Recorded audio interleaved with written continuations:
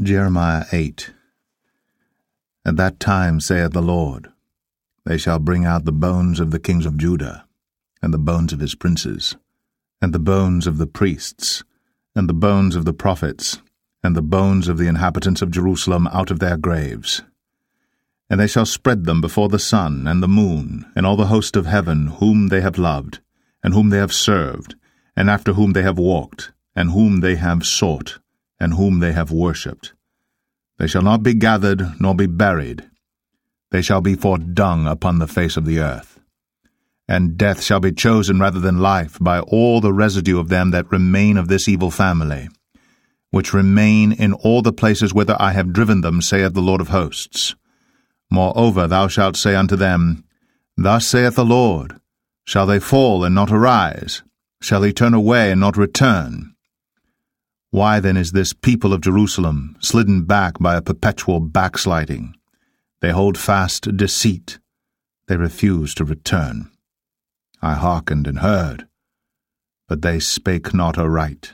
No man repented him of his wickedness, saying, What have I done?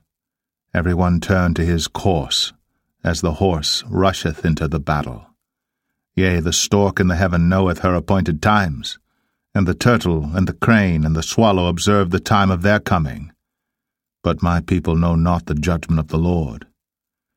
How do ye say, We are wise, and the law of the Lord is with us? Lo, certainly in vain made he it.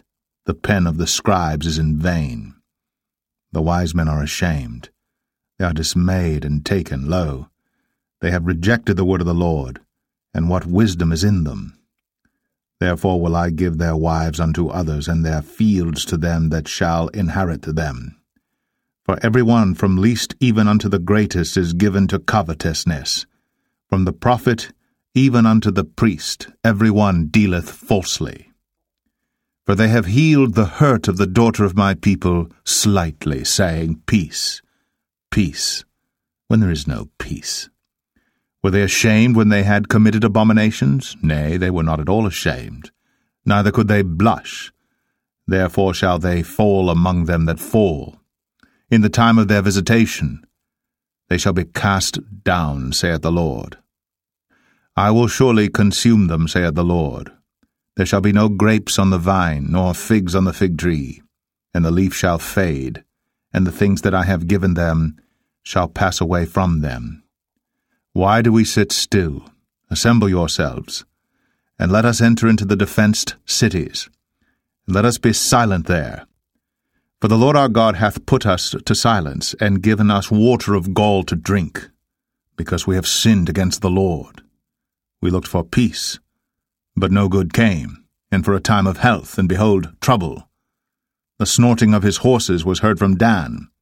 The whole land trembled at the sound of the neighing of his strong ones. For they are come and have devoured the land, and all that is in it, the city, and those that dwell therein. For behold, I will send serpents, cockatrices, among you, which will not be charmed, and they shall bite you, saith the Lord. When I would comfort myself against sorrow, my heart is faint in me. Behold the voice of the cry of the daughter of my people because of them that dwell in a far country. Is not the Lord in Zion? Is not her king in her? Why have they provoked me to anger with their graven images and with strange vanities? The harvest is past, the summer is ended, and we are not saved. For the hurt of the daughter of my people am I hurt.